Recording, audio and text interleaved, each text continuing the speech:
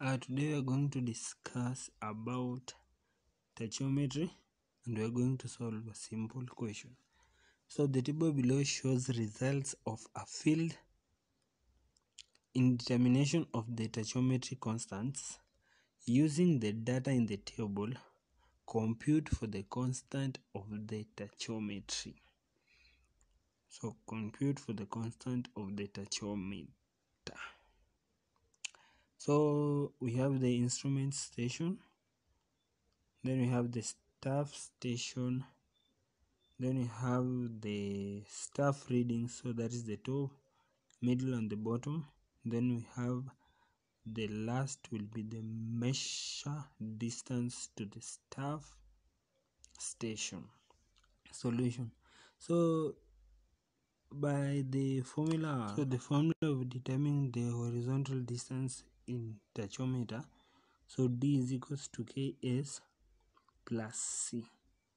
D being the distance to the substation, then the constant K, which we multiply by S, which is the difference between the top and the bottom reading, and then plus C.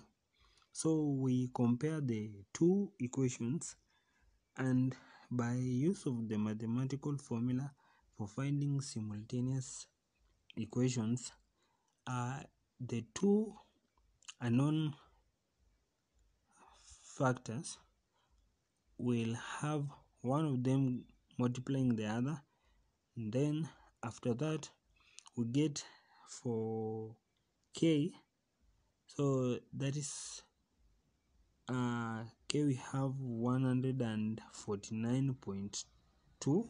so having those numbers being the same, we minus them to get a negative 93.25, which will compare it to a negative 0.625, and then the K.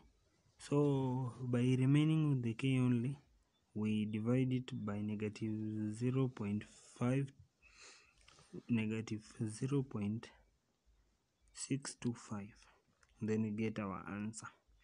Then for C, we compare it to one of the equation by multiplying already what we have for K